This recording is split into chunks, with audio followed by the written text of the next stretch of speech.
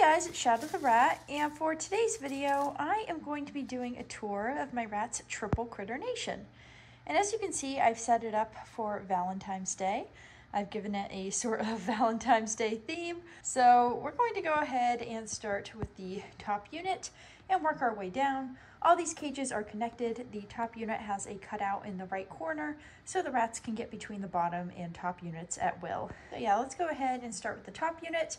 My rats are pretty tired because I just put them back and they spent some time exploring, and now they're kind of just resting, except for Donut because she does not have an off switch, but everyone else is resting. So we'll see if anyone gets up or if we'll just see them all being super sleepy and cute. First of all, we have a 12-inch Katie Comfort Wheel. This one is mainly for my dwarf rats. I have two dwarfs in this group, so they like to use this wheel quite a bit. They use both wheels. I have another one in the cage. However, they like to use this one in particular, so I keep it in the cage mainly for them. The standard rats really don't use it because it's kind of just a little too small for them. Then we have another thing right next to it, this little water thingy. This is a bird food dish, but it works really well as a water container for the rats because it has a hood, so they can't really get stuff into it. Oh, hey, look, Olive has woken up. Hey, Olive! Of course, my oldest two rats have gotten up while everyone else is being really lazy. Okay, so anyways, moving into the inside bit, we have this upper space pod piece, which is just kind of hanging from the top, and it has some paper towel in it. In the back, we have a forging toy from Hotel Rats. They make some really cool 3D printed forging toys.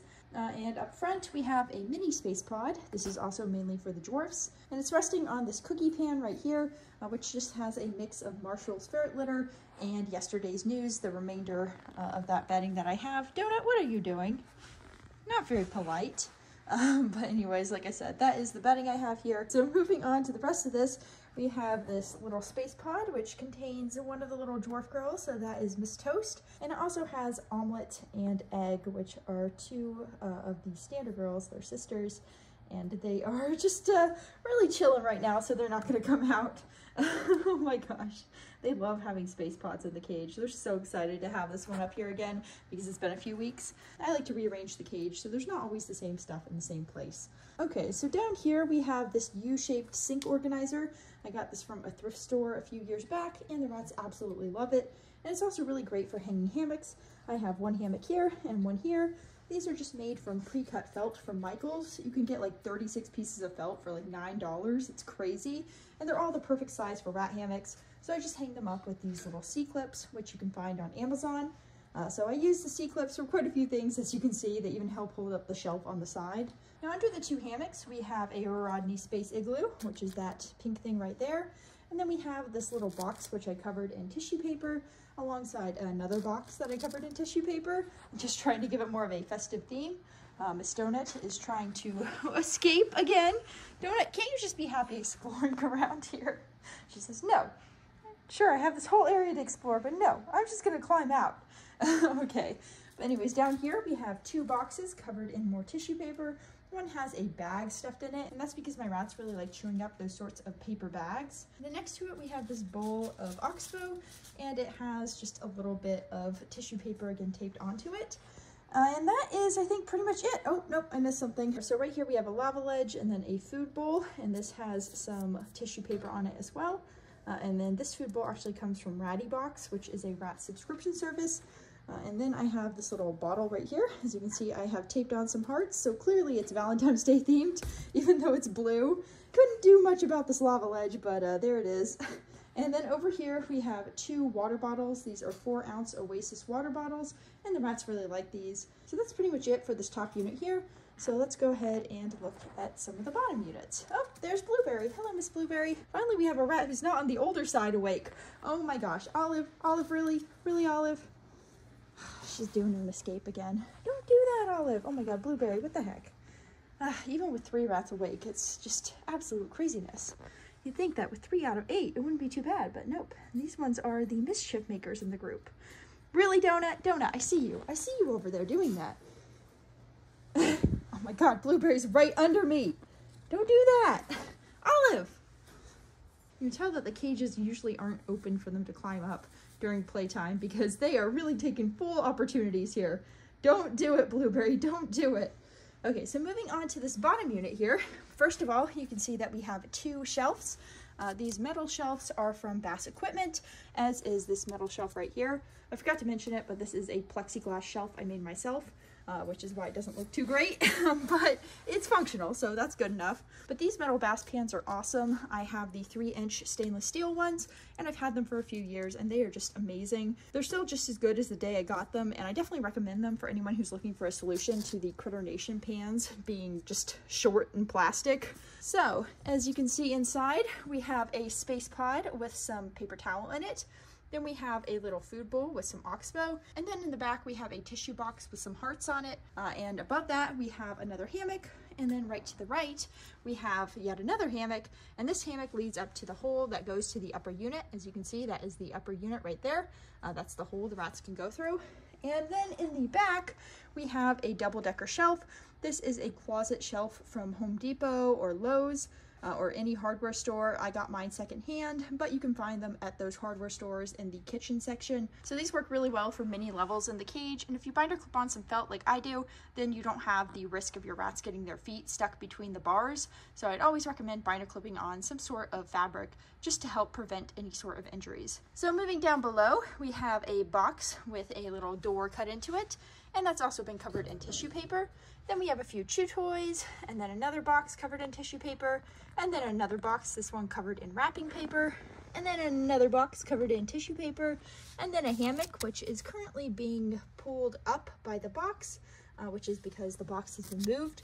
I'm always a little scared to stick my hand into here without looking first because I do have a cage-aggressive rat called Banana, and I do not want to be bitten. So I'm not going to be sticking my hand fully into the cage because I do not want a rude surprise. Banana is a good rat. She just, she has her quirks. Anyways, moving to the second shelf, we have another box of tissue paper on it, a bowl with some oxbow in it, and then I have the top of a Rodney Space Igloo, which I have hung up using C-clips because it turns out they actually have holes on the bottom to attach them, and that lets you hang it up like a hammock. So I think the rats are really going to enjoy that because they really like the space pods, and that's made of the same sort of material. And finally, in this unit, we have this wheel. This is a 15-inch Chen Sprint. It's from Exotic Nutrition, and it's a really awesome wheel. A bit heavy and a bit expensive, but it has lasted me for many years now, and the rats absolutely love it.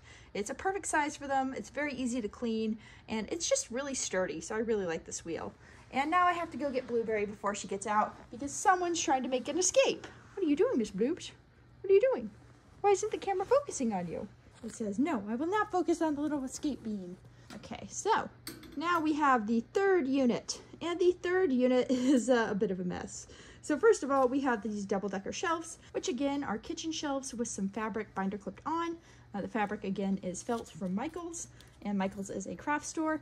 And then here we have another metal bowl. This is also from Ratty Box, and it just has more oxbow in it. And then there's also a few chew toys. There's one loofah here, one loofah over here, and then this little sad looking wooden chew toy, which the rats have mainly chewed up. Olive, I'm watching you. What are you doing? Oh, that was pretty good. It's like climbing a ladder. I see you guys. I see you guys. I know that Olive's going to try to keep climbing. Don't do it, Olive. Don't do it. Oh my gosh. Okay, so getting back to this cage, on this side we have another shelf. This one has some purple felt binder clipped on. And then we have another of these little water containers, which again are just bird food bowls, and they just attach to the cage, and they have this little hood over it, which means that it's hard for the rats to get dirt in there, and it keeps the water clean for longer.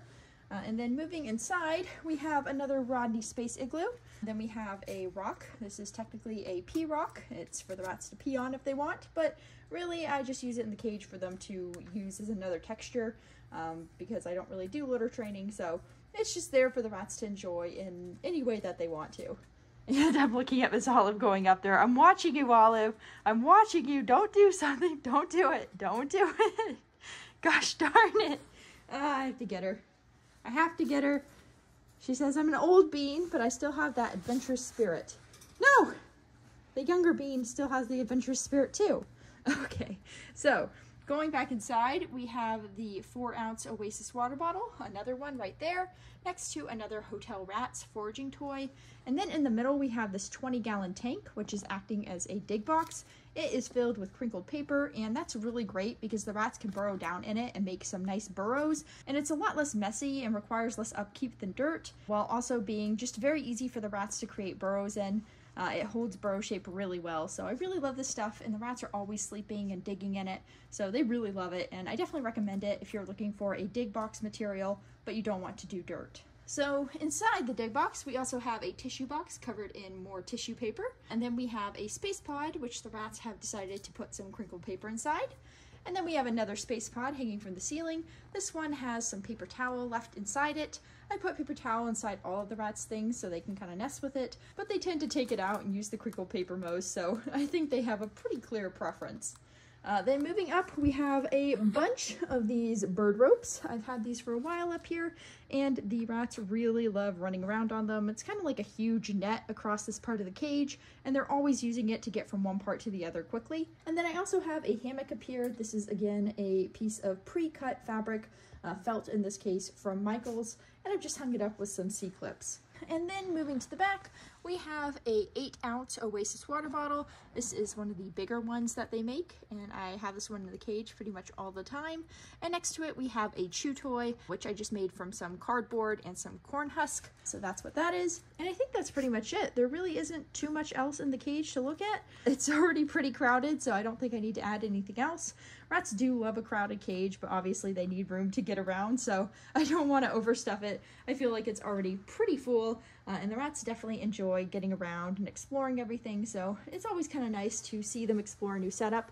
Oh my gosh, you little beans, what are you doing? Sorry you didn't get to see all the other rats. They are just sleeping right now, so I'm just gonna let them be, and we'll see when they come out for free range. It's actually kind of nice not having all the rats running around during these cage tours, just because it makes it a little easier for me to juggle recording with trying to keep the rats out of trouble. Anyways, that is it for this cage tour.